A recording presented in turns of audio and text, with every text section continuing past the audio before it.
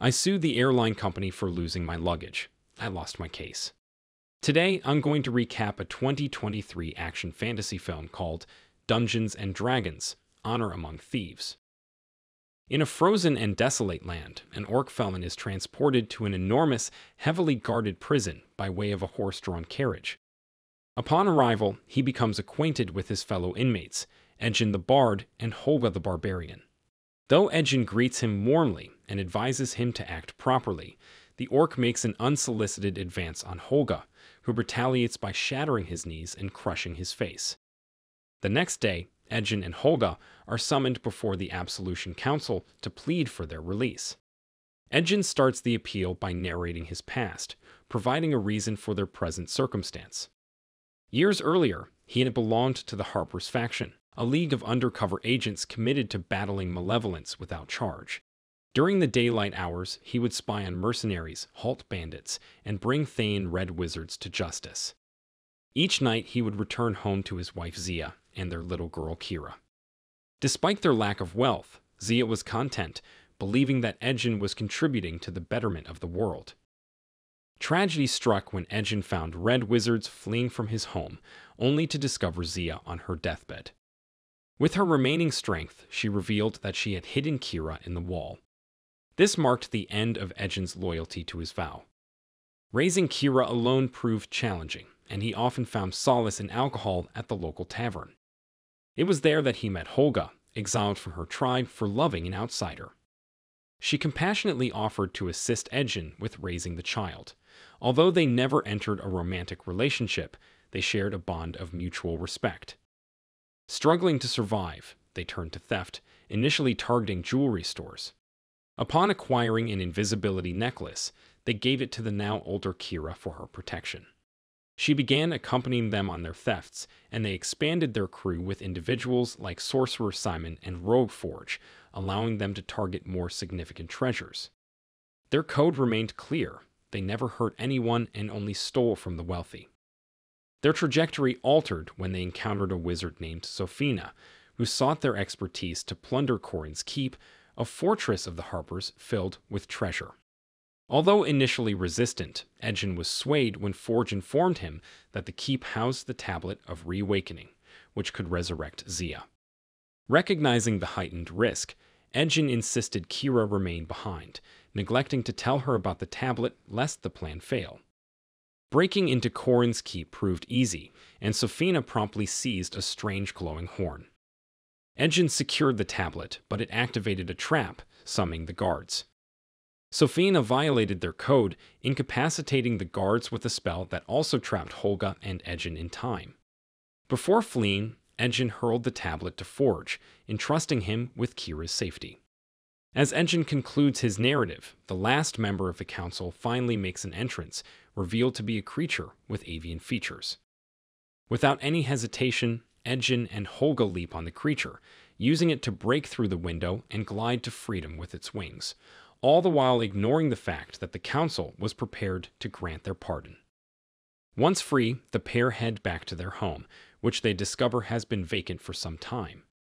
They retrieve Edgin's loot before heading to the tavern to devise a plan to locate Kira. A flyer leads them to the information that Forge has become the Lord of Neverwinter. Following an extensive horse ride, they arrive in Neverwinter, where preparations for the annual Heisen Games are underway. At the Lord's castle, they find Kira, who shows more enthusiasm for Holga than Edgin, believing her father had selfishly abandoned her. They then encounter Forge, who has used the wealth pilfered from Corin's Keep to establish himself as the Lord of Neverwinter, with Sofina as his advisor. Edgin learns that Forge has misled Kira about his arrest, and that wanted posters for them prove their escape was not lawful. Distraught by the deception, Kira flees the room, and Forge refuses to hand over Kira or the tablet. An attempt to assault Forge is thwarted when Sofina magically pins Edgin and Holga to the ground, revealing that she and Forge had conspired to betray the team during the last theft. Although Forge instructs the guards to imprison the two, Sofina secretly changes the command of execution. Edgin and Holga are led to an alley to be executed, but Holga uses a floor tile to fend off the guards. Her barbarian prowess quickly renders the men unconscious, and she seizes an axe before fleeing with Edgin. Back at the castle, Forge convinces Kira that Edgin and Holga have abandoned her once more after securing the tablet. Shortly after, Edgin and Holga resolve to save Kira and retrieve the tablet from Forge, realizing they'll need a team for this. They start by seeking out Simon, who entertains crowds with comical magic tricks, secretly using them as a distraction to pilfer gold and trinkets. Upon recognizing his old friends, Simon's shock disrupts his spell, exposing the scheme. The infuriated audience lunges at Simon, who ineffectually attempts to fend them off with magic, sending them to the ceiling before inadvertently launching himself through a window. Fortunately, Holga is positioned outside to catch him. The trio escapes, and although Simon agrees to assist, he acknowledges that his magic alone will not suffice to thwart Sofina.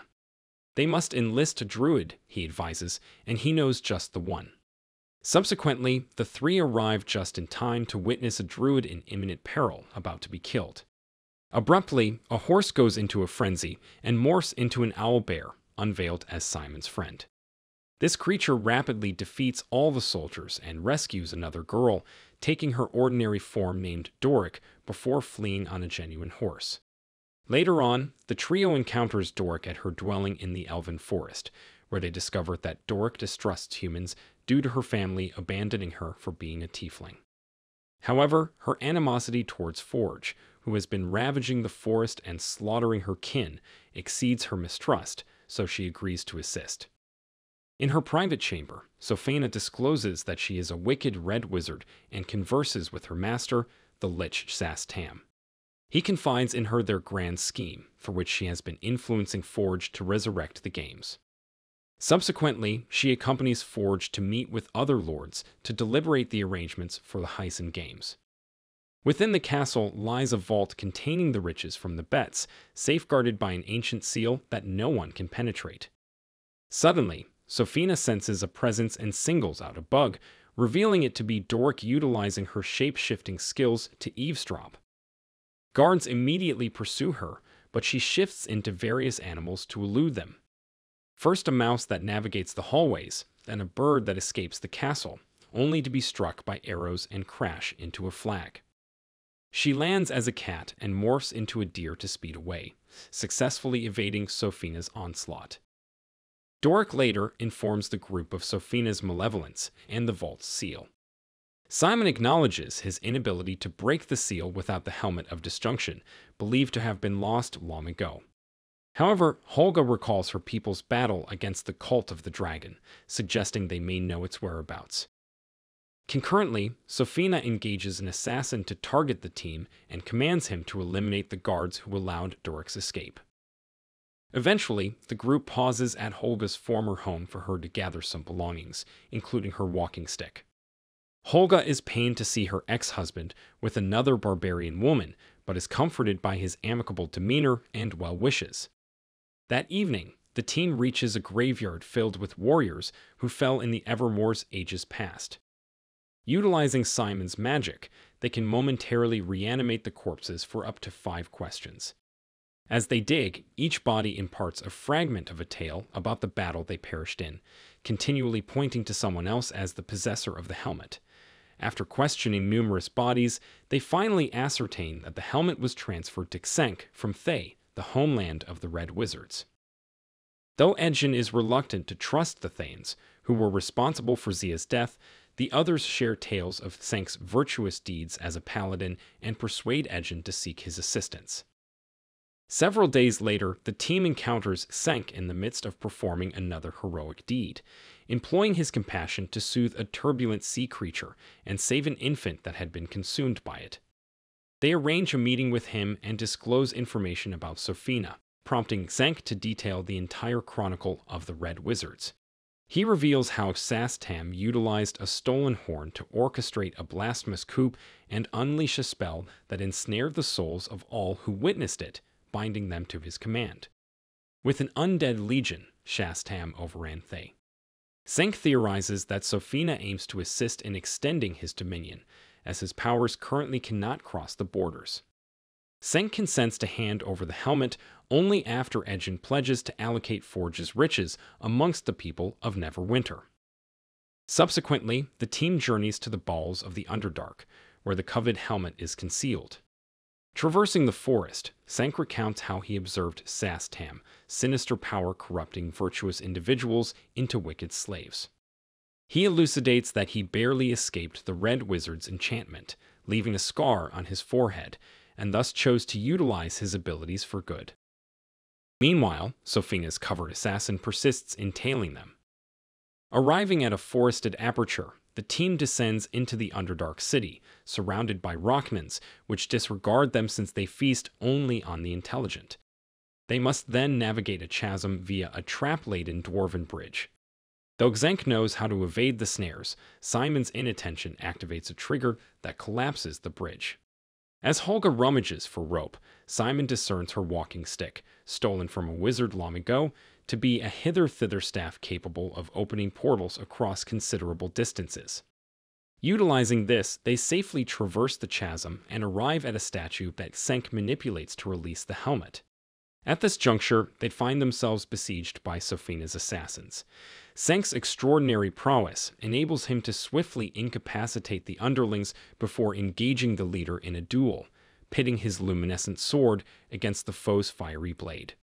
Though Xenk prevails, the victory is futile. The undead Thanes persistently resurrect. Their escape route is then obstructed by a corpulent dragon that promptly devours the Thanes and wreaks havoc in its pursuit of the team. They must flee, evading tumbling rubble, until Simon opens a portal leading to a platform. However, the dragon's efforts to tilt the platform propel Edgin towards its gaping maw. Fortuitously, Xenk intervenes and thrusts his blade into the dragon's cranium. Alas, the dragon remains alive and resumes its pursuit, cornering them in a diminutive cave that begins to flood with saline water. This circumstance sparks an idea in Edgin. They submerge themselves, and he instructs Holga to taunt the dragon into discharging electricity. Simon then ignites a flame, triggering an explosion that demolishes the cave, enabling the team to flee by swimming. Once ashore, Xenk takes his leave and heads home. Simon then tries to master the helmet, but is met with a spectral encounter with an ancestor who questions his ability and denies him attunement with the artifact. Despite persistent attempts, Simon faces rejection, dampening the group's spirits. As Simon and Doric express their desire to abandon the quest, Edgin discloses a personal story. He confesses that the Red Wizards executed his wife in retaliation for his theft after he grew weary of serving them without pay. He admits his failures but emphasizes his inability to surrender. Moved by his confession, the team renews their commitment. Holga subsequently devises an alternative plan involving the staff, rather than the helmet, to infiltrate the castle. They procure a framed painting, concealing a portal behind the canvas, and Edgin positions himself under a pile of leaves to ambush a carriage transporting Forge's treasures, affixing the painting to it. Simon opens another portal nearby, and Holga manipulates the wood of the carriage through the painting, facilitating Doric's entry to retrieve the painting. A mishap almost causes a fall, but Doric's tail provides leverage, rescuing Simon. They restore the carriage and Doric camouflages the canvas before exiting in insect form. Later, the team arrives in Neverwinter for the inauguration of the Heisen Games, a perilous contest among 5 teams. Forge initiates the ceremony, enticing the crowd with a gift following the competition. The guards stow the painting with other valuables, but its accidental fall thwarts the team's plans. Doric begins carving an opening for an insect to enter as Edgin encourages Simon to attempt the helmet once more. Simon creates an illusory, singing Edgin to divert the guards, but his trapped foot causes the illusion to falter, prompting a chase. While Edgin and Simon make their way inside, Holga confronts the guards using her axe and any available objects, quickly incapacitating them. Simon arrives at the sealed entrance and dons the helmet, encountering his ancestor once again, who persists in disparaging him. On this occasion, Simon's fury is incited by something of greater urgency than his personal honor, leading him to physically strike his ancestor. This forceful act finally enables him to align with the helmet and gain access to the vault. Emboldened by his newfound self-assurance, he disables additional guards, and he and Holga proceed into the vault, only to discover it vacant. Concurrently, Doric, having transformed into a worm, creates an opening and finds the hidden treasure beneath the arena. She observes guards transporting it to a ship, exposing Forge's intention to abscond with all the gambling funds, oblivious to Sofina's true motives. A guard detects Doric and incapacitates her. Meanwhile, Simon and Holga are ensnared by magical appendages springing from the floor. Edgin, navigating the labyrinthine corridors, encounters Kira and offers a heartfelt apology for his failings as a father. However, this proves to be a deceptive illusion by Sofina, who captures him using similar tentacle magic. When Forge appears, determined to execute them, Edgin persuades him to grant them an honorable death by allowing them to partake in the games. Subsequently, the team is thrust into the Coliseum for the commencement of the games, their magical abilities inhibited by specially designed bracelets. They find themselves in a maze teeming with creatures, leading to chaotic chases. Illusions and treacherous tricks abound, including a dwarf trapped by deceptive imagery and Doric discovering a sword. Holga's leg is ensnared by a deceptive chest mimic, but Doric rescues her. Back in the maze, Doric's hand becomes trapped in a gelatinous cube, and she is freed with the aid of Holga, leaving the bracelet inside. Simultaneously, Edgin prepares to flee with Kira, leaving Sofina to oversee the proceedings. The team continues to evade monstrous threats and ultimately escapes the maze, only to be met with transport to the next perilous event. Edgin stresses the need to flee rather than continue, inspiring Doric. She orchestrates an escape by jumping into the gelatinous cube, which is then removed. Transforming into a snake, she leads them out, and they locate equipment and keys to liberate Simon from his magical restraints. Upon reaching the dock, they overpower the guards and locate the boat filled with treasures and the crucial tablet. The unexpected arrival of Forge and Kira leads to a confrontation in which the tablet's evidence persuades Kira of the truth. Her acceptance provokes Forge, who menacingly brandishes a knife to her throat, forcing the others to maintain their distance. As Forge indulges in a typical villainous soliloquy, Holga swiftly hurls a potato at him, striking his face and making him release Kira. The team, now with Kira on board, boards the boat to escape, with Simon conjuring a water spell that drenches Forge. A heartfelt moment follows as Kira and Edgin mend their relationship. Concurrently, Sofina, having manipulated Forge into hosting the games and keeping the audience for a gift, initiates her diabolical plan to form a massive undead army. Observing the ominous cloud amassing over the city, the team resolves to intervene. As Sofina commences her enchantment over the gamblers, Edgin strategizes. Simon will conjure a portal connecting their ship to a vast balloon hovering above the Coliseum. Treasure pours through this portal, luring the attendees to chase after the floating riches, thus sparing them from Sofina's nefarious spell. After advising Kira to conceal herself using her necklace, the team confronts Sofina. She retaliates fiercely with flames, but Simon erects a protective barrier. When Doric morphs into an owlbear to tackle Sofina, she is repelled and summons a petrified dragon. The team's combined effort seems futile against the stone behemoth. In the nick of time, Doric perceives that targeting Sofina will deactivate the dragon. The tide turns when Sofina entraps Holga and Edgin in an orb and raises a gargantuan hand to pursue Doric. A defiant Simon counters with his own magical hand. However, Sofina's prowess shatters Simon's defense and the orb. Refusing to admit defeat, the team unleashes an onslaught on Sofina, forcing her to deploy a time-halting spell. While she revels in her perceived triumph, the team unexpectedly springs into action. They had anticipated this move. Sofina is aghast to discover that a concealed Kira has affixed a magic-suppressing bracelet on her. Transformed again into an owlbear, Doric assails Sofina until she succumbs. Amidst their celebratory mood, the team discovers Holga's critical injuries. As she breathes her last, a devastated Kira mourns her loss.